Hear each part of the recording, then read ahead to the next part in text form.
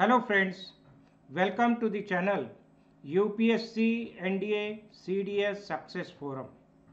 In this video, we are going to discuss about the Governor Generals of India. We know that India initially, when the company rule it was existing, we had the provinces like Bombay province, Madras province and Kolkata province. But as per the Regulating Act of 1773, I repeat, as per the Regulating Act of 1773, the Governor of Bengal was elevated to the post of Governor General of Bengal. But later on, as per the Charter Act, of 1833, the post of the Governor General was elevated to the post of Governor General of India. So, consequent upon the Charter Act of 1833, the Governor General of Bengal became the Governor General of India. So, in this way, the first Governor General of India was Lord William Bentinck. So, as per the provisions of the Charter Act, the post of the Governor General was made as the post of the Governor General of India, and William Bentinck, he became the first Governor General of India. And in the history of India, in the history of British India, William Bentinck is considered as the most respected Governor General of India.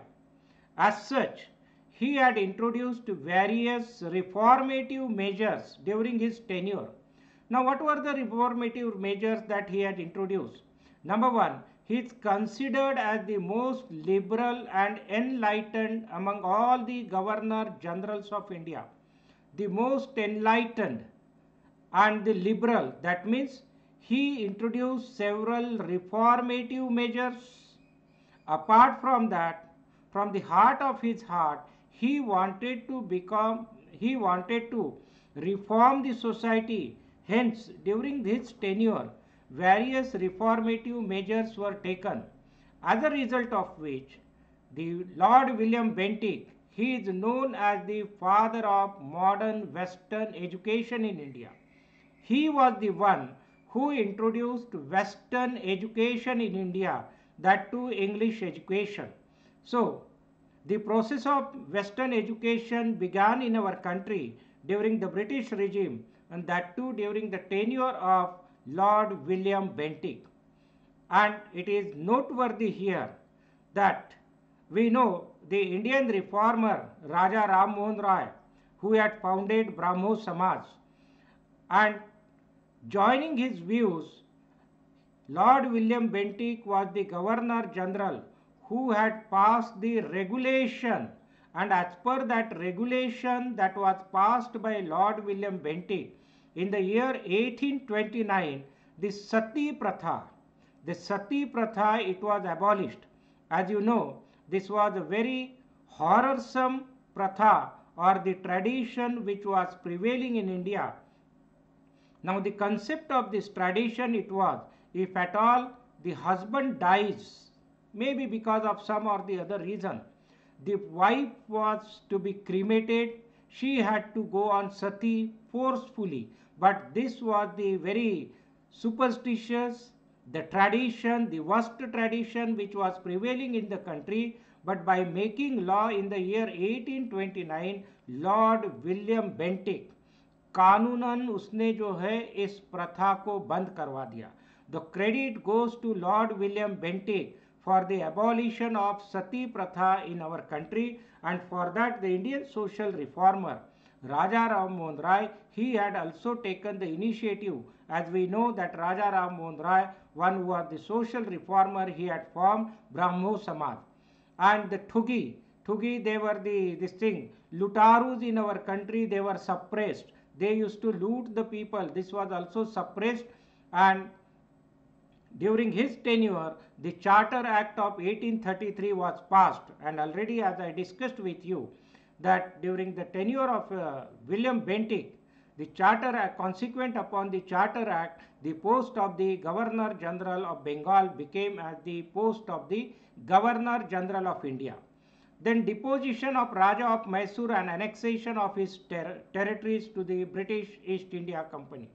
Deposition, that means the Raja of Mysore, he was deposed from his post and Mysore was annexed to British India, that is the British East India Company.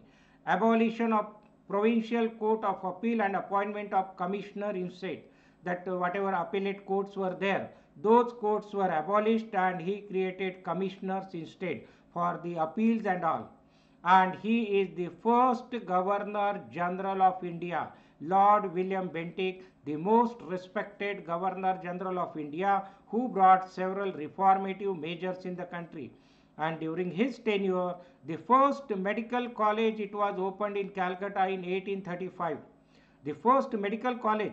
Now, why we call him as the most enlightened one? Because he was the one who had taken several reformative measures.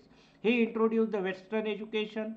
He opened during his tenure the first medical college. It was opened in Calcutta in 1835, and he was the one. He signed the Treaty of Friendship with Maharaja Ranjit Singh, the then princely king of Punjab. The Friendship Treaty was signed during his tenure with the Maharaja Ranjit Singh of Punjab, and Coorg, which is a part in Karnataka, it was annexed to British East India Company. So, dear friends, when you generally the question, if you analyze, right, generally the question that comes in NDA examination or CDS examination, during whose tenure Sati Pratha was legally banned, your answer should be Lord William Bentinck. Number 2 question, who is considered as the father of modern Western education in India? Your answer should be Lord William Bentinck. The third question, during whose tenure the Treaty of Friendship was signed between Maharaja Ranjit Singh and William Bentinck, right? During whose tenure? The answer should be William Bentinck. Who is the first Governor General of India? Lord William Bentinck. During whose tenure the first medical college was opened in India, that too in Calcutta? Lord William Bentinck. And during whose tenure Mysore was annexed to British India? These are the questions that generally, if you look at the previous year questions, you will come to know that the questions had come in the examination. Thanks for watching the video. If at all you are not subscribed it, do subscribe it. I'll keep on posting the interesting videos, or rather the informative videos related to from the examination point of view. Thank you very much for dear. Thank you.